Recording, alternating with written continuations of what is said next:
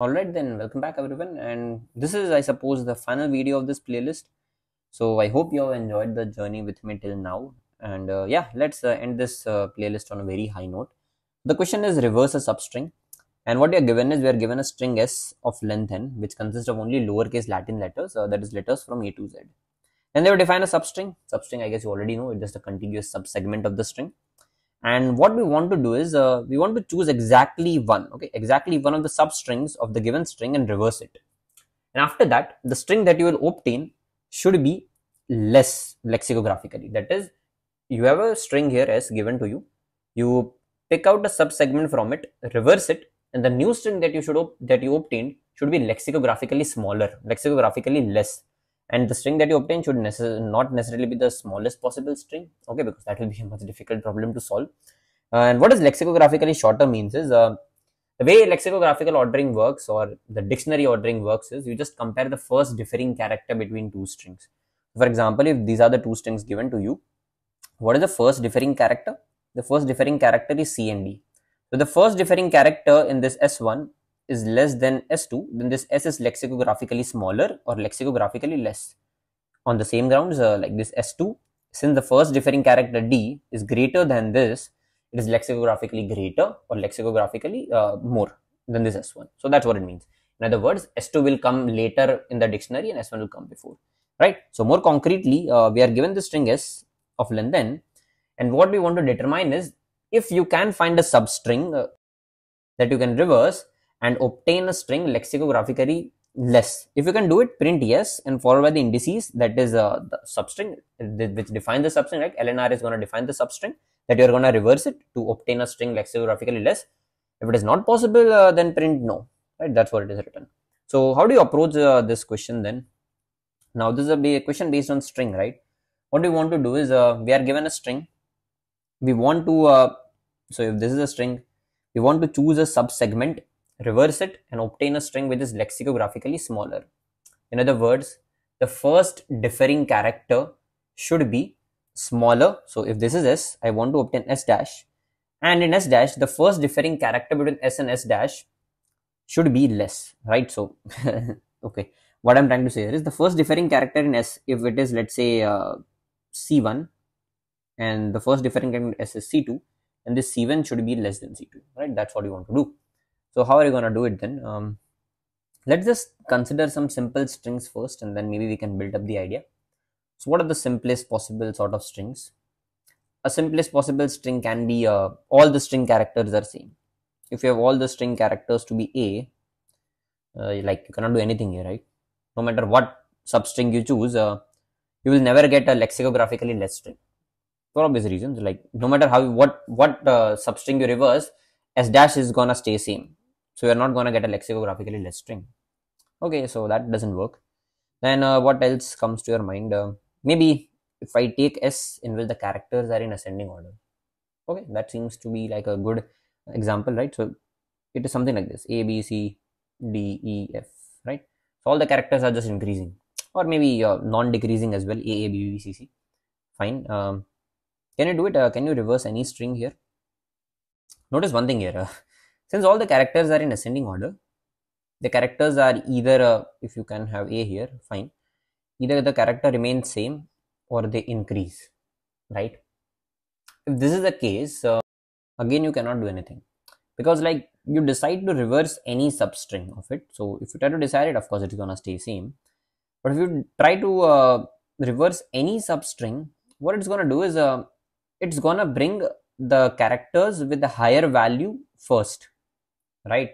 In other words, making the first differing character to be actually greater, right? Since the string is in ascending order, you pick any substring and try to reverse it. What will happen is in S dash, the first differing character that we'll have will actually be greater, right? So you cannot achieve this. Like you cannot just reverse some part of it S and make sure that S dash is lexicographically less. For obvious reasons, the characters are increasing, guys. So if you reverse any portion, the higher weighted character will come first. So the differing character, the first differing character that you will have will actually be greater.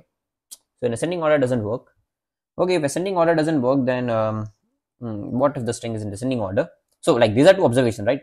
If all are same, no. If ascending order, then also no. what happens when you have in descending order? Let's see. So descending order means something like this. Let's just start from end then. Z, so X, Y, Z, right?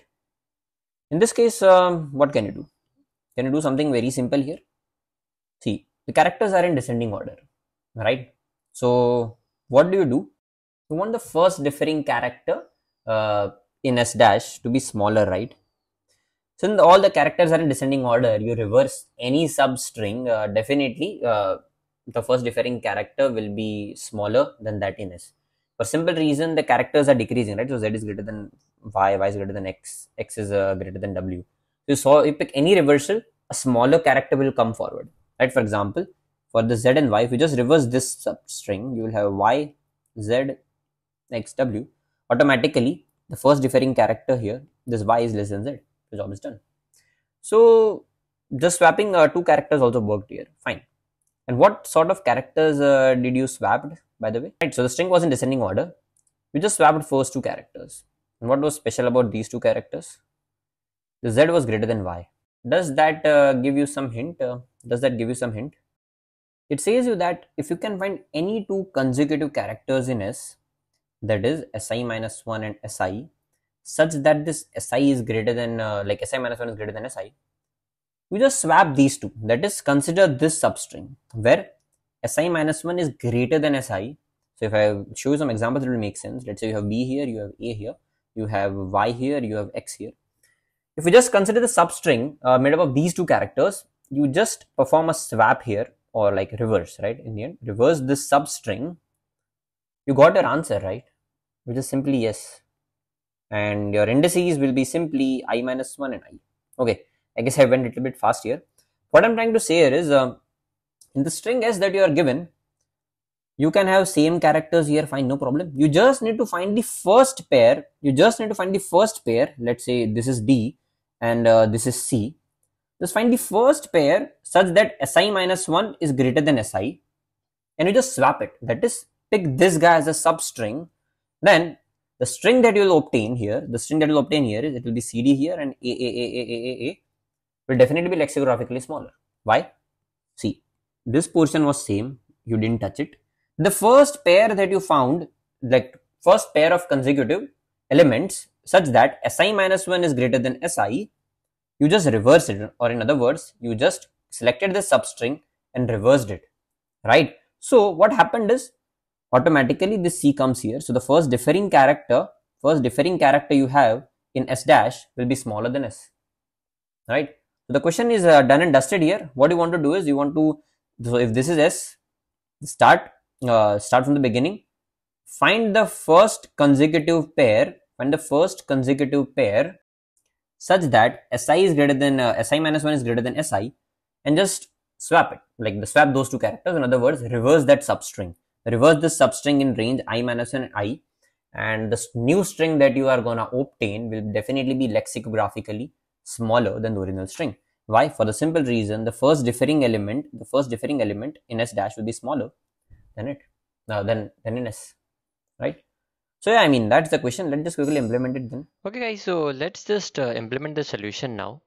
Now there can be a mild disturbance behind the scenes because like I live in Gujarat and Navratri has started. So, and you know how crazy Gujaratis are for Navratri. So let me know if it's a bit too distracting. I might have to change my recording time then, right? So anyway, I've taken the input here, and what you have to do is we want to find the first pair Si minus 1 Si such that Si minus 1 is greater than Si. Frankly, you can find any pair like this and just swap these two guys, right? For this BA, you can make AB, and this dash that you will have will be lexicographically less. I'm finding the first pair because it's just an implementation ease, but you can find any other pair, well, like any pair inside the string, because they have not asked us for the minimum possible string, right? So what I have to do is I have to go from first character till last character, because I'll calculate Si minus and Si, right? I plus plus, and just check if Si is less than Si minus 1.